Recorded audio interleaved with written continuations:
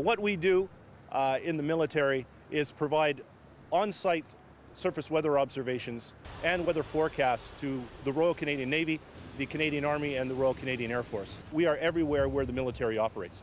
In its history, Canada has engaged in military combat in vastly different theaters with wildly disparate weather, and each combat climate poses a variety of challenges. We are seeing ourselves going into places of the world that have very unique weather and storm systems that are making it very challenging for us to predict. Afghanistan and Iraq are extremely hot and dry. In the Mediterranean, it's an entirely different climate than in the Middle East. The climates there are more humid, and in the Arctic, with the extreme cold climate, it does have a severe impact both on personnel and equipment.